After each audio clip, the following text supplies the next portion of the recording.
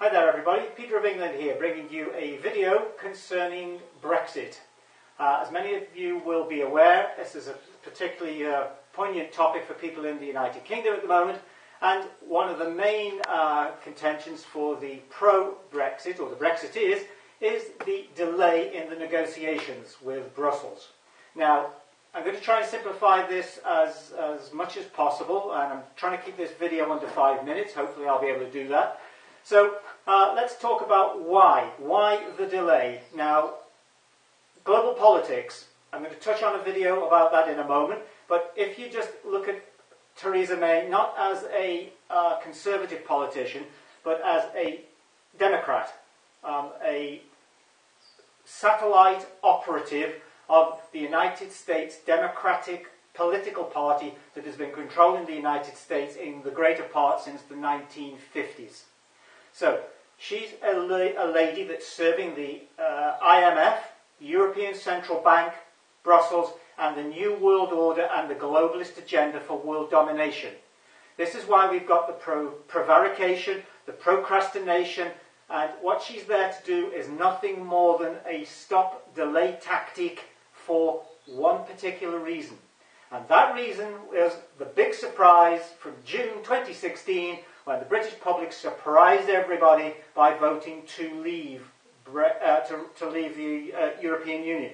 Now, what you might remember, if you cast your mind back to that era, we had also a campaign run by Nigel Farage of the UKIP political group, and that was for taking England out of, or the United Kingdom, out of the European Union.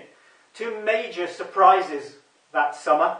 One, the Brexit result in June, followed very closely on the heels of the first time in a long time that a non-political career individual, Donald Trump, managed to gain the presidency of the United States. So, Nigel Farage, the big surprise, Brexit, and followed by the Trump election. Hand in hand, these two events caused a significant wave of desperation among the globalist agenda. So, what we had then is the Clinton megalomania machine with its globalist agenda knocked back. So, at the moment, why there is the delay, and the delay is for one reason. If you would look at the latest minutes from the IMF that have just been published at their meeting in Bali, they're warning of a serious global financial problem that is about to re-emerge following the 2008 fallout from the Lehman Bear Stearns debacle of global financial panic. So it's not the banks, it's not Bloomberg, it's not some pundit now warning about the possible implications of financial problems. It is the IMF itself. The IMF are the final backstop for all world loans and all money for any financial panic. So this is what's happening. The countries that have chosen to leave the European Union before and have all voted in referenda have all had their votes overturned.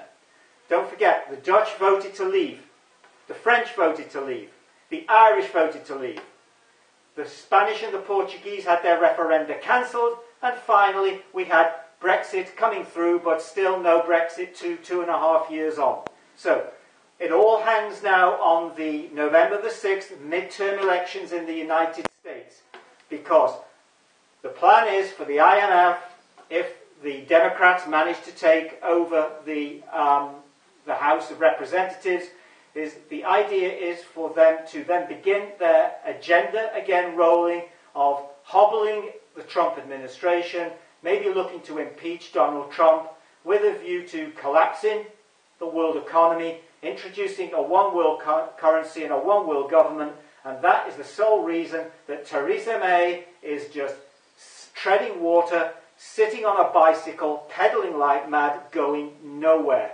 It all hangs on the November the 6th midterm elections in the United States, and if the red wave of the Republican movement is as successful as I predict it will be then the arrests will follow.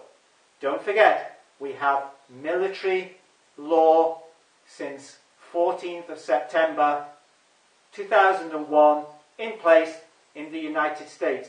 That means military tribunals can be convened in order to try those who have committed treason against the Republic and the United States. If you like the video, press the subscribe, press the like, and also look out for further videos coming up very shortly, because I have so much information to convey at the moment. These videos don't do it justice, so I'm looking to start a weekly webinar, which will probably be on a Wednesday, so I'm giving you a heads-up warning on that, and that will be available by looking at the tab below, which will be removement.net. Okay, thank you for listening. Peter Bingman signing off.